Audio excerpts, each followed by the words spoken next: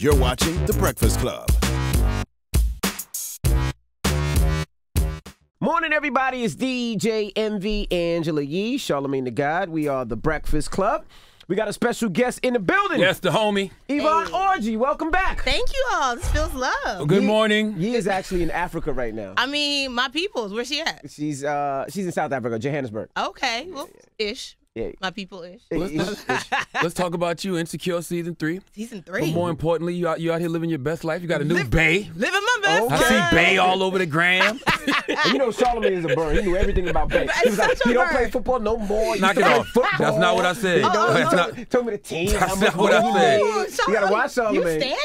Okay. He asked me, he was like, what team you play for? I said, he don't play anymore. That's all I said. I ain't That's it. ask It was him- simple I as ain't that. ask him nothing. He Knock told me it the off. whole rundown. I said, all right. So I appreciate people don't know Charlamagne is actually a really nice guy. Oh, thank you. And he wants me to be happy. That's all he's trying to say. He's That's like, all. yeah, black love, hashtag it. That's it. That's it. So how'd y'all guys meet? See? I ain't going back and forth with you. I ain't going back. You're not going to get me this. I'm not fooling with you. But he's on the gram if you want to see him. He's though. on the gram. He's here. He's Yeah. supporting. Hey, babe.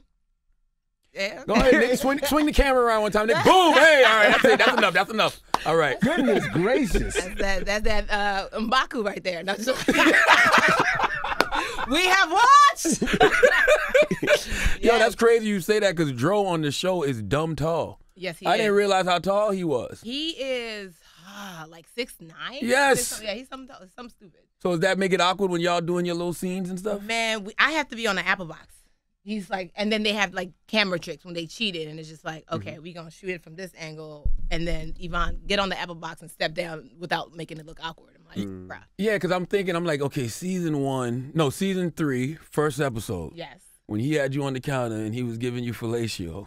See. I was like, what? That's not fellatio. How tall? Fellatio Yeah, I mean, is cunnilingus. A guy is a girl Yes, and a guy. my bad. Okay? You know I'm stupid. So this is what y'all reading up on? No, I'm just saying. I thought This is the Greek y'all took at school? I This just is saw the him last conversation. week, and I'm like, how'd they do that scene? He tall as hell. How tall is that counter? Well, he was on the, you know what? He cares because Charlamagne's so short, so he wants to know how he can get that high. Charlamagne need a booster Yeah, he seat. need a booster Hey, seat. baby, can you climb higher? How you get him so high? That's what I want to know. Let me get that ladder. That's all you want to know. You kneel down. How was he so short and got man. there? All right. Any other questions, Charlamagne? No, I don't. The last time we seen you, I seen you was Chris Rock show. Yes. Oh, I You saw killed it. Yeah. Thank you. Now let's talk about that a little bit. How was going on tour and doing them shows, huge arenas? It was bananas. We did Barclays after Madison Square, and it was like 16,000 people 16,000, in the yeah. snow in Brooklyn. It was the last one, and it was like Christmas coming home, and I was just like, yo, it was like never in my wildest dreams, because I grew up watching Chris. I told him when I first met him, I was like, I still have your jokes on deck. Like, excuse me, I was under it. Like, that's my jam. And so for him to trust me enough with this gift to be like, hey, just come open up. And I was like, has he seen me? Did he watch that? Like, I'm like, is there tape of me? And he was just like, you're funny. Was it a lot of pressure? I mean, for me, because it's like, that's your idol. You want to do good. But I think he just believed in me so much. It's like, when somebody else, when you know you got it and then somebody else believes in you, it's just like, then what you worried about? Right. So keep going. And he just inspired me to keep comedy at the forefront. I'm actually performing, this weekend in Raleigh, North Carolina. In North Carolina, right? At Good Nights. Friday or Saturday? Friday, Saturday, and Sunday. A whole weekend. So get them tickets. Okay. North Carolina, come through. I was laughing when you was at the Garden, and I was also sitting there telling my wife, like, oh, she gonna kill with this material in Brooklyn, though. Well, you got me. You like how you Harlem Shake it in Brooklyn? It's like everybody calm down. I was talking about the credit card scam and stuff and all. I was like, this gonna kill in Brooklyn. It's not us doing it no more. To other Nigerians listening, we don't do it no more. I know. Nigerians are popping right now. The whites don't know. They been popping. They're popping even more now. They been popping. Music is popping. All of it. The nightlife. The Afro beats. Everything. We had DeVito up here the other day. I know. I saw. I mean, the thing about it is, like, before nobody was rocking with this. We were African booty scratchers. Now everyone's like, I took my swab and I'm 3%. Oh, you 3% now? Are you rocking with us now? I'm 97% West Nigga. African. Because that's real. That's real. That's what your test came back, Charlamagne. You are 97% home. Nigga. Yes. Grade A nigga. Just grade A, unadulterated, purified. Charlamagne and I from the same tribe. One of them. I'm Two from of three them. different tribes. Two of them. We're from two of the same In tribe. Nigeria? Mm-hmm. No, it's not Nigeria. I'm Sierra Leone, Okay. Guinea-Bissau, and I forgot the other You one. better know. Yeah, see, how you gonna claim your people? Like, I them forgot the them one. other people that, but I mean, they rock with me heavy, though. Yeah, I forgot. You think Black Panther had a lot to do with everybody embracing that Afrocentricness? I hope so. I think so. I just think that, like, Nigerians also just come with excellence. So, like, whatever we do, we gonna come at you and do it. Like, even if we scamming you, it's gonna work. It's like, you know, whatever we doing is gonna come in excellence. You know what I'm saying? So when we're good, we're good. Like, even us getting into the World Cup, a lot of people were like, but y'all didn't win. We're like, we didn't win. But was your team there? Like, you all here talking about us, but we made it. And so I think just we're so loud and we're so proud. You can't not recognize us. But then I think Black Panther definitely did help to this resurgence of like, hey, we are Black, we are proud, we're Africans, we are proud, we're Caribbean, and we're proud. And I think that's just the melting pot that America is. Just rep your hood, rep your city, and just be proud of that. Nigerian parents push their kids to be great. I had to get a whole master's degree before I could do comedy, bruh. I'm not doing, like, I mean, I do philanthropic work so that my master's makes sense, but I can even bring up the word comedy till I was like, I got 2 degrees. Okay, I got 2 degrees. I owe Sally Mae a lot of money, bruh. Can I please now go do this other thing I want to do? And I know people who are in med school like, I got to be a doctor first, but I really want to do graphic design. Graphic design, girl, you can go do that right now. And they can't. Have you paid Sally Mae back yet? All of it. She gave me a refund. Wow. I paid too much. I was so mad at that hoe. I was like, listen, I asked you before I wrote this check. I said, how much about? She was like, I see here the principal balance and the interest. I said, I don't know what all these other numbers are, but how much do I owe you? And she gave me a number. I was like, you know, in that I had the decambe Mutombo. No. I was like, bruh. And then like a couple weeks later, she was like, you overpaid. I was like, when I had the conversation with you, lady, I asked you specifically. Yes. But give me my money. I don't think I went to that bank real quick. That's one of the few, you probably one of the few people in the world that would get money back from Sally Mae. I actually should have just not cashed it and just framed it and been like, this is what happens when God makes your dreams come true. The hoes who owe you we're gonna write that check. That's right. But I saw you did an interview with Stephen Furtick. I did. That was so dope. We from the same hometown. I know. It was like 3 of y'all, and the 2 of y'all found each other. Yep. And the funny thing is, he was in class with my wife, and he was always a dynamic speaker. That's crazy. Always. I asked with him heavy. Oh yeah, that's my guy. That's my guy.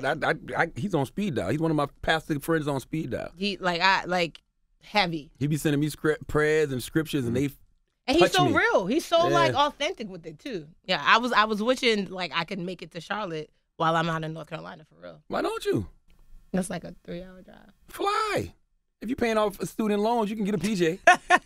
Wow. You can get a PJ. I appreciate you believing in me so much. He just compared student loans to a private jet. Yo, listen, 2 years ago I was broke. Now he's like season 3, like, oh yeah, HBO got it, bro. PJ, yeah. I just take the PJ, bro. What kind of life you think I'm living? A good one. I'm trying to get a house. Your best one. He's been on a private jet twice this year. And right? now you think everybody. One, Kanye flew him out.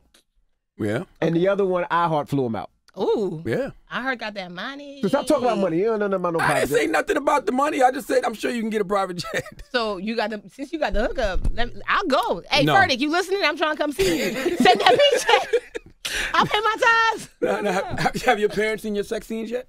'Cause at one point you said they weren't watching them. No, they haven't, and they won't. In Jesus' name. So you don't want them to watch the show at all? No, well, here's the thing. Low-key, I would have been fine if they didn't. Like, I would have been fine. Because I'm like, my parents didn't watch shows. They didn't watch, like, a lot of TV. So it's not like they would, like, understand fully everything that's going on in the first place. My mom watched the first 2 episodes and was like, you're using such profanity. I did not raise you like that. I was like, but it's also not me. It's this character named Molly. And she talked like that. Yvonne don't. You know, so like even trying to explain to her like the difference between like it's not really me. And so I was just like, even though like my sex scenes are probably the most tame in terms of like I don't really show anything, they really protect me on the show. I was like, they're not gonna get it. And then they moved to Nigeria, and I was like, yes. Cut 2, they showing the show in Nigeria now. And I was they still not gonna find the channel. Though. They're not gonna find the channel. Like they're not gonna know. Then my mom is like, she sends me a screenshot on WhatsApp of her watching the show, and bro, I ain't never hit that video call button so fast. I was like, hey, what you doing? Yes, Mrs. So-and-so told us that it is on today at this time, and so we are watching. I was like, I need to call this aunt. She messed up my life. She messed up my life. So now they got the show on speed dial. But I think season 2 focuses a lot on Molly at work, so it's fine. Are you still concerned with what your mom and dad? Absolutely. I'm African. Like Okay. you can still get beat at 85. No, like stop, if they're still alive, you can still get beat. Like a backhand hasn't stopped somebody. Like that. Got them no look backhand. Every African parent that's done it. I'll be talking to you right now and being bam. What is your problem? Like that's how we live it right here. So yeah, no, I'm still very much afraid of my parents. Absolutely. Yeah, they can. Yes. Jeez. That don't go away. Do you feel like the whole totality of your life, professionally and personally, is like lining up the right way, correctly? I feel like God is just melodies from heaven just raining down on me. I don't know why you all allowed me to sing, but it's okay.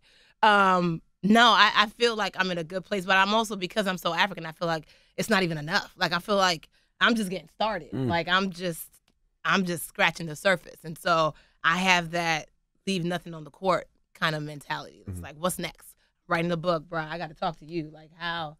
This process is so daunting, but it's just like, I'm going to do it. I was like, because others have done it before me, and I'm going to do it. I'm going to do it the best. All right. What's the book going to be about? It's going to be, it's like personal and also relational in terms of like with God and how like God like ruins every plan you thought like you had. And he's like, oh, that's Well, not ruins. Oh, it ruins in the best way. Okay. Yeah, like, I always say your good plan is not God's plan for you. Absolutely. Like it's like you plan it, and it's like, and he laughs at it. He's like, oh, that's the best you could do. Because when the Bible says, like, eyes have not seen nor ears heard, it's like, if you can see it, I mean, but real talk, if you can see it, it's like, well, I told you that I was going to do stuff that you can't even see or imagine or think of. So why did you think that was going to be good enough? Because I got some stuff you can't even imagine. And so that's the scripture I'm wearing on my back right now with that Jeremiah. Yeah. Well, I have 29 and 11. I There see you you. go. You just trying to show the muscles because my man is here. It's okay, babe. You got better muscles. He was trying to flex on these toes. Baby, I'm not looking at his back. No. He giggled at y'all. He's like, He's like, Baby, you played in the league. He's the size of my penis. Please, knock it I off. wouldn't know. you always take it awkward. Like, Why is Charlamagne? We were just talking about God. Oh, you're right. You're right. I'm sorry. God know my heart. Penis, You know, God. Now there's a visual out there and people trying to figure out. No, I just. Oh, when last time Issa was here, she put us on the term we never even heard before. What? I'm nervous. Big dick energy. Yes. Oh, you yeah. couldn't wait to say that. Wow, no hesitation. Envy you was just- like, yeah, wow. because she was actually talking about me. You been feeling it, huh? Envy, I don't. You feeling it coming from the corner over there? This is getting awkward. It's all the awkward, and that's why I'm like, where is pictures here? Put the picture down there now. Gosh. Baby, you better walk out right. You better walk out right because they're gonna be watching to see if you got that kind of energy. Keep that same energy, babe. This is uncomfortable. This is why I need Angela. my God. Angela, girl, where are you to stop this? Girl, I'm just gonna talk to your computer. I know, right? This is crazy. They I put know. us on. I never heard of the term. You know. So now you change your walk up? I can't. You got it or you don't. But you know what? Issa was like, you know when you got that confidence. I'm like, no, I don't know. Issa. I have no But your idea. wife loves you for you. And that's Finally. He tells about the story house. Did you just snort? You just snort. because at the end of the day, that's all that matters. You know, she's still riding with you, and that's all that He matters. used to try to put, cream on it to try to make it bigger. man. Like he had problems. Wow. man. Well, why do you know this? I have questions. I don't know. Y'all look really close. That's that light skin energy. That's what that is. That's what that is. Oh man, do you feel like marriage is overrated? No. I know that seems like a random question. But I'm sorry.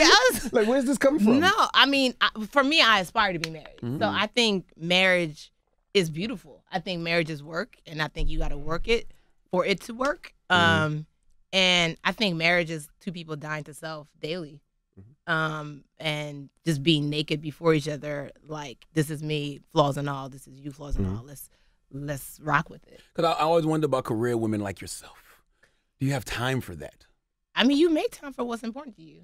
And, even with E and I, it's like he's just as busy as I am. And it's like we have to, It's different. But I applaud him because there's so many guys that are afraid, if you will, to get with a chick like me and all the beautiful brown girls who are now finding themselves in the positions to be worker bees and to be boss chicks and are like, I don't want that.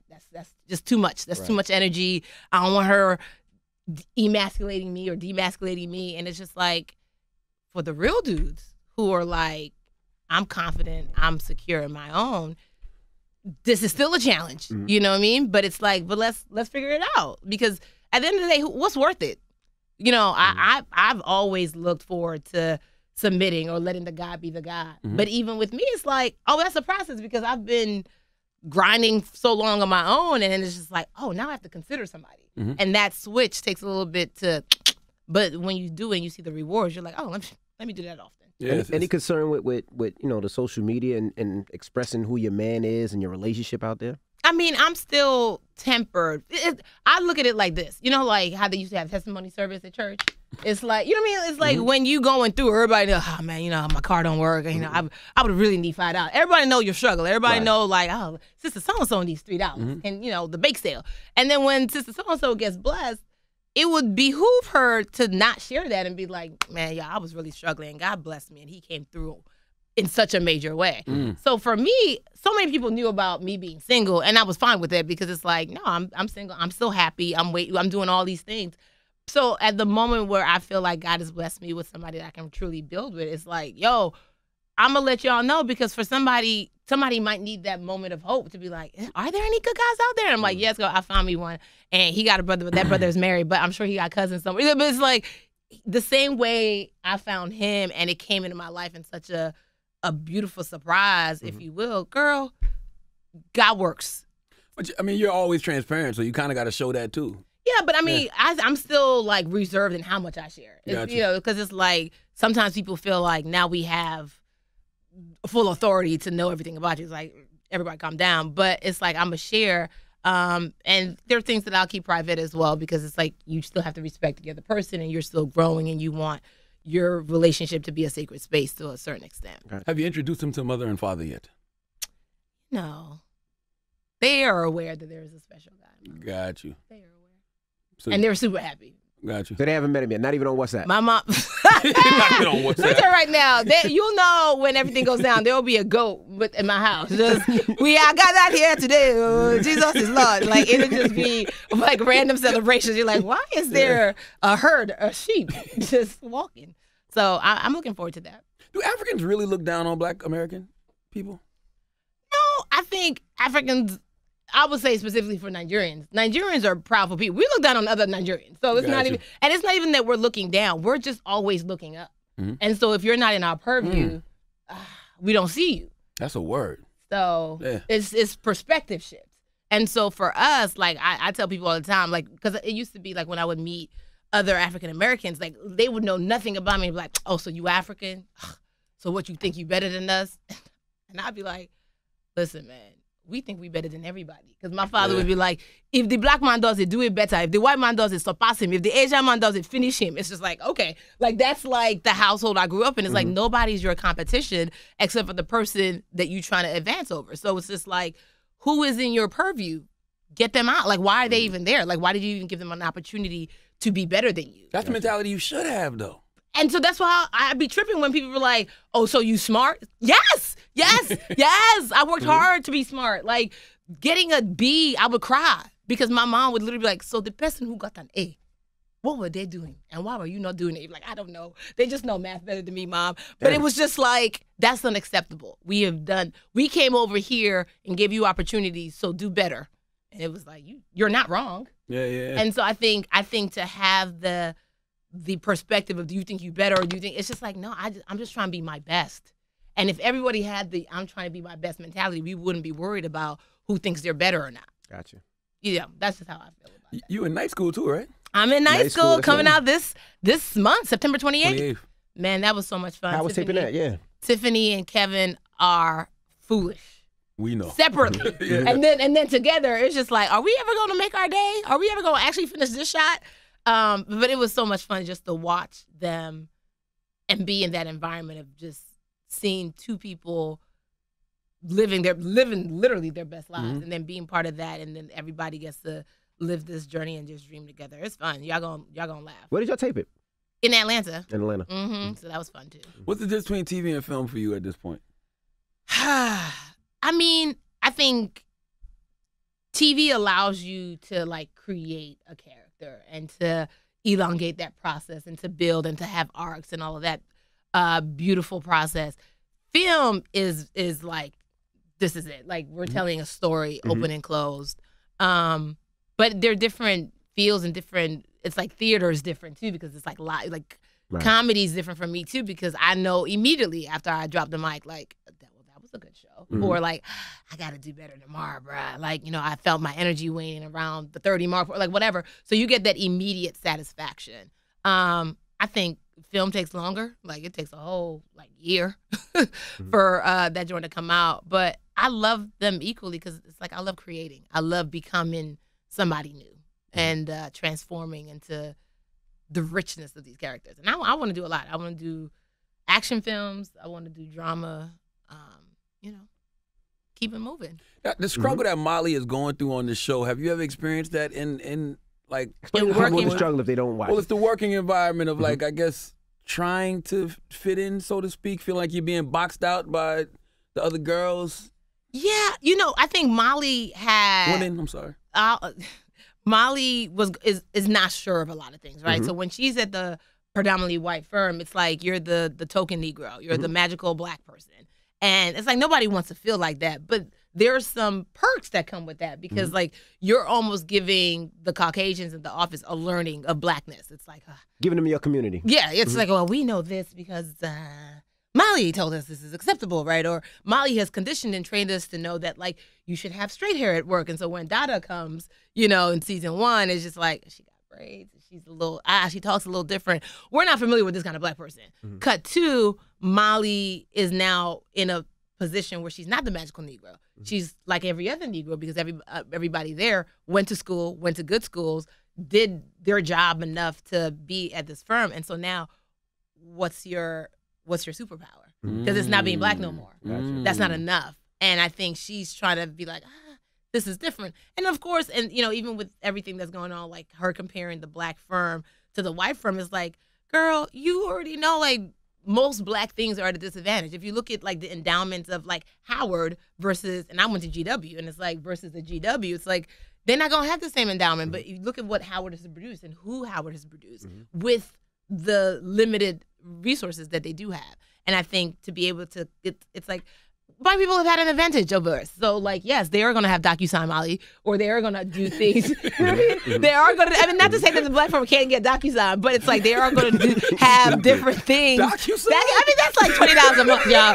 Real talk, y'all should get DocuSign. This is not a promo for DocuSign, but like, yo, stop. Like, it's free. It's I love it. I thought that was regular. That's because you on PJs. You getting PJ sent for you, so everything's regular. Everything is regular for you. Oh, man. Yeah, so I think she got to go to in a second. So I know. I'm just telling you. She was wrapping up a thought. I know. I love your I have a New York Times bestseller voice now. She was wrapping up her thoughts. He made sure that team was set a thought. Yeah, he worked on that one. He worked on that one in the mirror. Definitely worked on that in the mirror.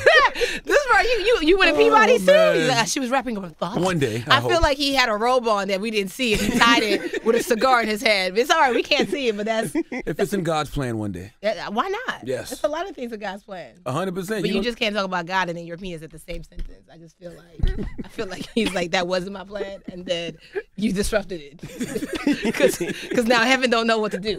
My goodness. Oh, Yvonne Orji, y'all. We thank you for joining us, Yvonne. That's how we go. That's how we gonna end it. On a penis, but we appreciate you for joining us. You said what? Shut up. Thank you for joining us. What? What? Did you hear what he just said? No, I didn't. I don't. I said y'all ended on a penis. No, you said I didn't want to end on a penis. You know what? Forget it. Yvonne Orji, we appreciate you for joining us. Angela, come back! Angela, I needed you. Angela in Africa trying to find her one of them. Hey, listen, Mbaka's out there, girl. If you just go west, because I don't know what's going on in South Africa, but go west. Go west. It's the Breakfast Club. It's Yvonne Orji.